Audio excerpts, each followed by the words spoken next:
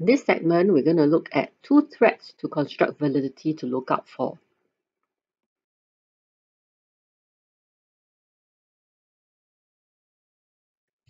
Let's take a look at this science alternative assessment. Here, Sec 2 students are asked to create a comic strip on an A4 size paper and using a maximum of 8 panels to explain clearly the digestion of a named nutrient in a food item. Here is the accompanying rubric.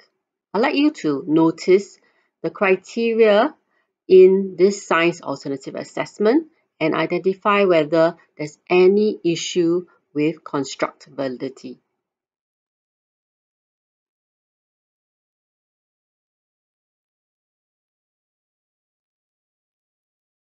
Would you agree that the criteria of aesthetic quality may be an issue to construct validity?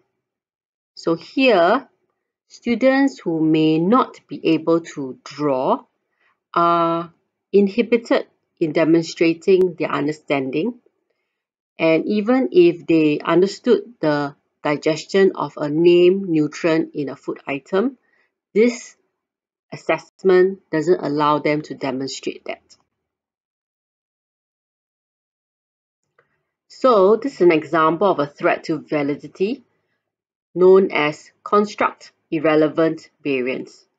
The test contains excess reliable variance, meaning there's extraneous items that makes it difficult or hard for some students to demonstrate their understanding.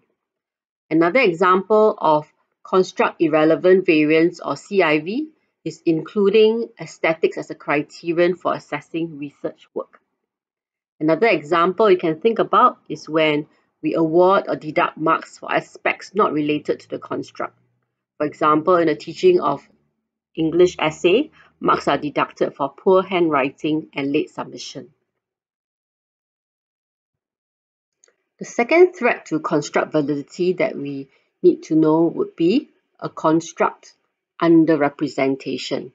Here, when a test design is too narrow or fails to include important dimensions or facets of the construct. So something critical is missing.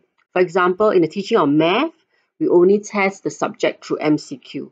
So there is construct underrepresentation in the task design. Or in the teaching of PE, we only assess dribbling and shooting as discrete skills in teaching of basketball, but we never put students in a gameplay context. We would not know to what extent are students good in basketball.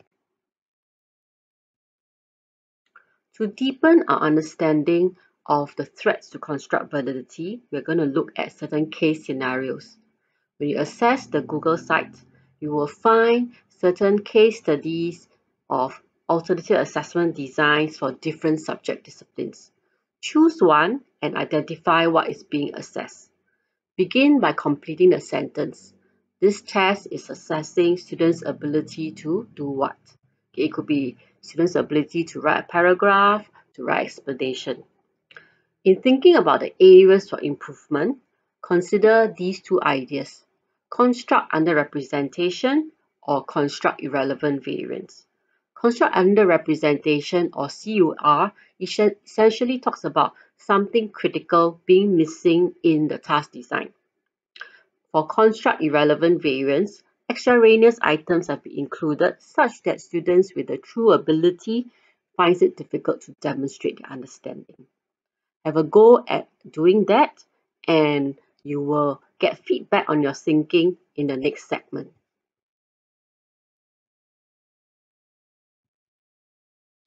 Read the case scenarios that is shown in Padlet and post your ideas in the comment box to identify the construct and notice whether there's any CUR or CIV involved.